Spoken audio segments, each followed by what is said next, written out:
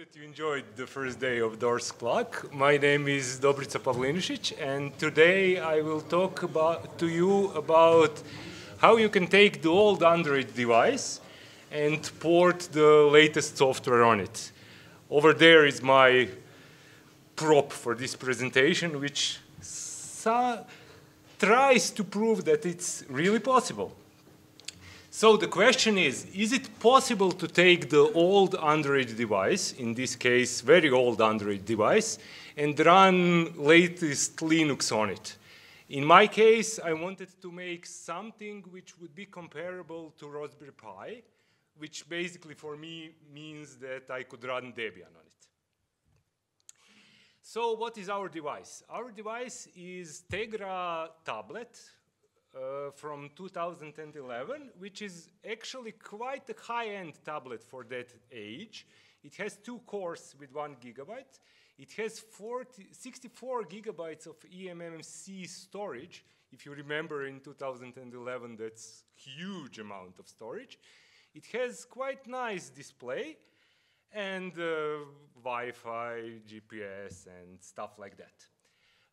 The things which were available from the manufacturer is a really old 2636 kernel, fortunately available in source code, which is very helpful, with quite a lot of changes. There was also schematic available from the OEM manufacturer, which actually produced that laptop for Lenovo, which was quite fortunate, but not as useful as you might think. So if you can't find the schematic for your Android tablet or device, don't despair, it's not obligatory. There is quite good Tegra support in the mainline kernel, and as we'll see, there is also separately developed driver which supports both 2D and 3D acceleration, as you can see at my prop over there. And they were available really cheaply locally. Basically, I bought it at Njuškalo, which is our local second-hand resell kind of site. So what is the first step if you want to do something like that? My suggestion is to try to find the serial port on your device. It will be really, really helpful when you try to do that, because first thing you want to do is get some kind of feedback from your tablet. In my case, as we'll see, the screen didn't work. So the serial port was really invaluable to see whether I'm actually doing something or not. In this case, I had a schematic. So I knew that there is a 4-pin port somewhere on the tablet on which is serial port. I also, from the schematic, knew that this serial port is connected directly to the Tegra processor, which in my case meant that this serial port is 1.8 volts, which means that you don't want to connect it to 3.3 volt device, although Tegra CPUs might be 3.3 volt tolerable, but I don't know. You don't want to try that as on your device. But there is 1.8 volt serial cable available from China, which are basically often dubbed iPhone cables because it uses the same voltage, but it's just the serial at 1.8 volts. Why do I have the picture of the serial port? Because in this case, this was not the only unpopulated connector on the board with 4 pins. So learn from my mistakes and don't try every possible connector until you find the right one. It took me quite some time to figure out that maybe it's under the shield, and it really was. The other thing which you want to have some ability to do, and you almost always have, basically you always have it, is to be able to run your own code on the device. Why do you always have that on the Android devices? Because when manufacturers create the device, they should be able somehow to load the initial firmware on it. So if you have any ARM device, either Allwinner, Rockchip, Tegra, or anything, there is a way to actually load your own code on it. So that's not the showstopper. Tegra is somewhat specific because there is ability to lock Tegra bootloader, so you can't load the non-authorized software on it. But this was not the case in this case. In Tegra, it's called APX mode. You can enter it using 2 keyboard presses. And with Tegra RCM from GitHub, you can actually create the binary file which you can send to your tablet and make it do something. This ability to load something on the device which is at that point unmodified enables you to actually experiment safely, because you can always put something, try if it works, and you didn't actually change the device itself. Although this tablet was so unusable because it had so old Android that market didn't support it, so it wasn't so essential. But you know, if this is your only device, you probably don't want to break it in your first experiment. But just have in mind that you won't break your device. It's always possible to recover it, whatever the device is. So far what we have. We have working 2.6 kernel with all the changes needed to actually make this tablet work, which isn't really very useful, but it's nice because we can see what did they changed to make this tablet work. I had a serial port and I had the ability to run my own code. So what is the first step? The first step is to have some kind of bootloader which will load our Linux kernel. On ARM devices, this is U-boot.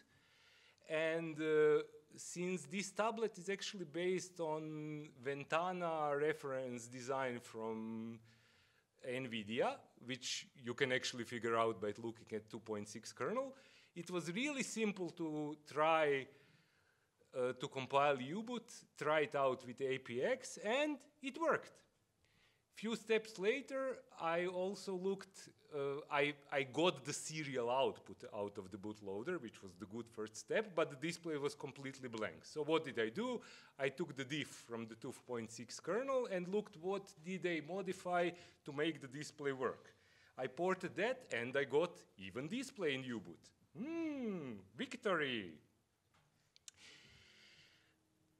I said port changes. It might seem extremely complicated or hard, but basically that's it. On the left side, you see the changes which original developers made for 2.6 kernel, and on the right side, you can see the changes which I made in U-boot to make it work. Basically, it's you compare the names of the variables, you change the few ones, and it works. Once I had the U-boot, the next step was actually to compile the kernel and make it work. As I mentioned earlier, there is the Great Driver project, which basically supports 2D and 3D acceleration on Tegra devices. So I actually started with it because I wanted 2D and 3D and video decoding.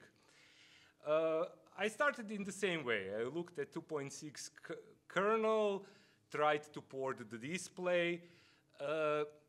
It should be possible to define the display in device 3 itself. For some reason, it didn't work for me, so this was like few lines of diff in kernel itself. But other than that, all the other things were basically device 3 configuration. I had to configure the buttons on the laptop to generate keyboard events. And from 2.6 kernel, it wasn't clear whether the button was pull up or pull down, but you try one, you try the other, and if you make a mistake, if you said that button is pull down and it's pull up, the thing which will happen is that when you press the button, it won't release. So you will figure it out. Basically, some buttons are pull up, some buttons are pull down. You just experiment a little and it will work out. Then I added a few additional modules which were supported in upstream kernel already, like a temperature sensor compass, and there is also in tablet accelerometer, which should be supported by the kernel module, but currently doesn't work. More work in progress. But all in all, this diff stat at the bottom of the slide are all the changes which were required to make this tablet over there, which actually started screensaver, working on the latest kernel. So not really so hard at all, right? As a next step, and probably the most important thing which I learned during this process is actually that you want to develop using NFS root. You don't actually want to experiment on the device itself because it's so convenient to actually edit files in VI on your NFS server, which in my case is just an ordinary laptop, instead of editing it on the device itself, especially if the device itself doesn't have the keyboard. Right now I do have the keyboard, but when I started I didn't have any device, and it's, you know, it's really much more pleasurable to do that on your normal development machine. NFS will also enable you to try different devices, but the prerequisite for that is actually to have the USB Ethernet device, which is supported by U-boot. Unfortunately, U-boot supports very few USB Ethernet dongles, so you will have to find the one which is supported or port changes from some other USB dongle, which is also not that hard, but it wasn't needed because I actually had a dongle which is supported. The second interesting thing I learned here is the one marked here in yellow, which is that the kernel configuration, because you say to U-boot, okay, please use the DHCP, acquire MAC address, and then load the kernel and initram fs from the server. And once you start the kernel also has the option to acquire address over DHCP, but unfortunately that didn't work. I suspect that it's a problem with initialization of the USB interface in kernel, so the interface is not initialized correctly or something, but you can always hard-code the IP address, and that worked. If you want more info about making U-boot work with NFS root and configuration of DNS mask, the last link here is actually the wiki page in which you can find more information. And then I had a tablet which was somewhat working, but the problem was that I couldn't charge it. Since this tablet is from 2011, you would expect that the battery is quite dead, and it really is quite dead. But it's really annoying that you can actually work several hours on your tablet and then you have to take another device which was charging during that time. So I wanted to somehow make it work to make it work always, to have it always powered, and to be able to charge it from the USB. The problem is that this particular tablet is very sensitive to the 5-volt rail. And if you don't have stable 5-volt rail, it will try to pull as much as 2 amps if the battery is totally flat. And if the voltage drops a little bit between 5 volts, it will just give up and say, okay, I won't charge. So the tablet was charging quite nice when powered off, but didn't charge with power on. So what could I do other than draw nice graphs which show my problems? Well, I can look at 2.6 kernel and see what did I do to actually make it work. This tablet is also somewhat specific in regards to other Android tablets because it has another processor, which is 8051 core, which basically talks with battery. So I don't have direct connection with the battery controller, but I have it through the firmware in that microcontroller, which is connected to the Tegra device using I2C. This was, in one sense, annoying because if I could directly drive the battery charger, it would be much easier.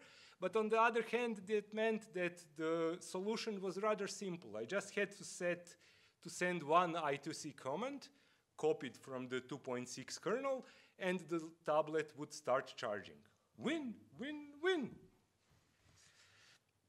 And as you can see on the demo, after recompiling the whole GL stack, including libdiRm, Mesa, and Open Tegra video driver, I actually have X11 running on it without any problems whatsoever.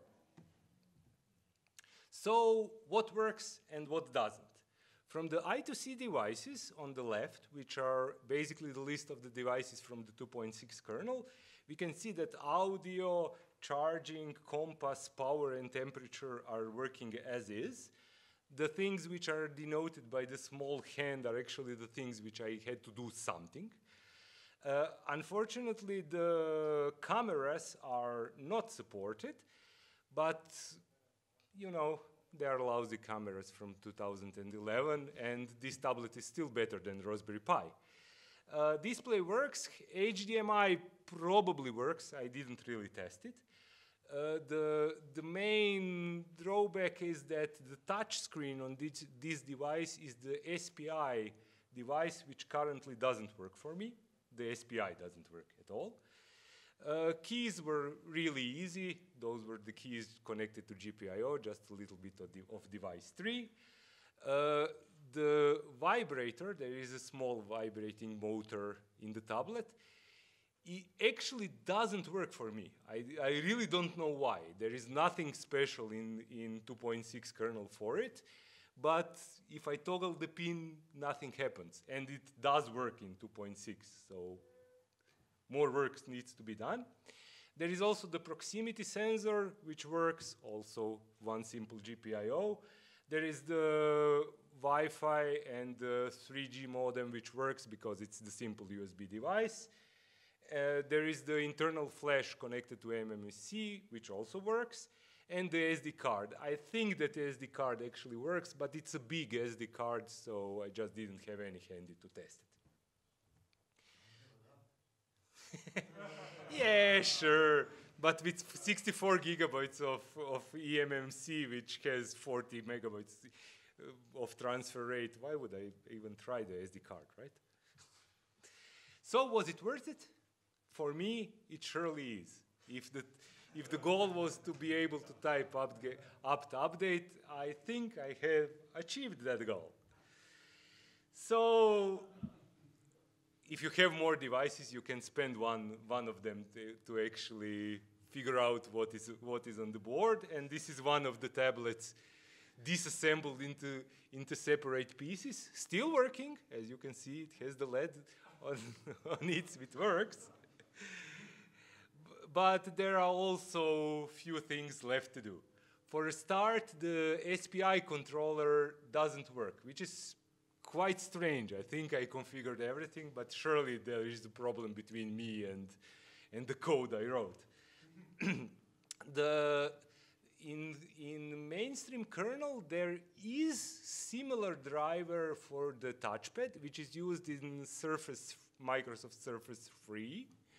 But that driver actually uses ACPI tables to initialize. And on the ARM devices, we would need device 3 to do that. And I actually wrote the code which actually queries the device 3, but basically it's really simple. You just add a few defines in kernel module, and it will also query the device 3. But since the SPI doesn't work for me, currently, unfortunately, touch as of today doesn't still work. Embedded controller will need a little bit more work, and it's actually more essential because I would really like to be able to plug in the power and for battery to start charging immediately, as opposed to me starting a shell script. But you know, for now it actually works, and cameras are supported. The problem with cameras, it should be really easy. From the perspective of the kernel driver developer, the cameras are relatively simple I2C devices because you just have to set up the camera. The cameras are CSI, and they will start streaming frames to memory of Tegra. Tegra hardware support will decode that in memory, and all should be golden. But the video for Linux 2 API in kernel is currently changing. So all the examples for the camera similars to mine are actually examples for the old way of doing things, as opposed to new one. So this is somewhat something which I have to do at some later date. Still, real Linux distribution on this device is much more useful than obsolete Androids. And if you enjoy this, or you have some Tegra 2 device, you can find additional notes here. On the other hand, if you don't have Tegra device, but some other Android tablet on which you want to do something like this, you can try some of the following links. If you have Allwinner or Rockchip device, I suggest to take a look at the ARMbian, which is probably the most well-known and best ARM-based Linux distro for the devices. If you have the OMAP-based device, which is basically the Nexus 7 or older Nexus phones, there is a talk from FOSDEM which goes into more details what you can do. They are also quite well supported in mainstream kernel. And the last alternative is post-market OS, which goal is to bring longer life to old devices. So in a sense, similar goal to mine. It's based on Alpine, which is basically why I didn't use that. But it does have the support for Samsung Galaxy Tab 10, which is also Tegra device. And this source code for this device actually got me the courage to actually try this, because I could see all the changes between mainline and support needed for one Tegra device which wasn't supported before. And I said, well, this doesn't seem so hard. It wasn't useful for any practical I didn't copy any code. The tablets are different enough that it wasn't directly reusable, but it gave me the courage to actually try it out. So hopefully this will motivate you to revive some of your old Android devices. Do you have any questions? Well, what about Tegra 3? This same great driver supports Tegra 3. The Tegra 2 and newer. So Tegra 3 is also supported. Although depending on which Tegra you have these days, they usually have a locked bootloader. But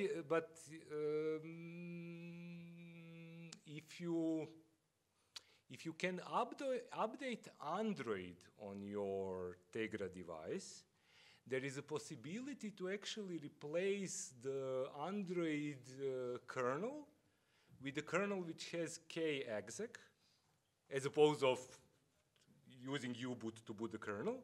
You actually install your own kernel, which is some version which is supported on your device, and then you can do the kexec to the current kernel. So it's also possible. I actually do have, I actually got a new friend from Germany during this project because I started documenting everything on the wiki as I was working, and he contacted me and said, oh, I have the Tegra tablet also for 2 years. I'm so happy I found you. And he actually sent me the keyboard. This is why I now have the keyboard and didn't have it. And this one is locked, so I will try that kexec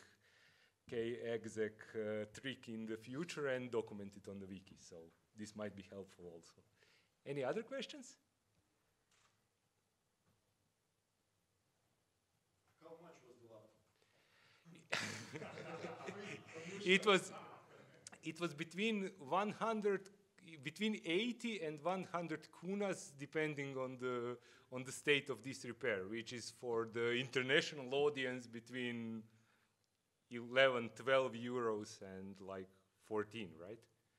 So they were really cheap. I have a bunch of them.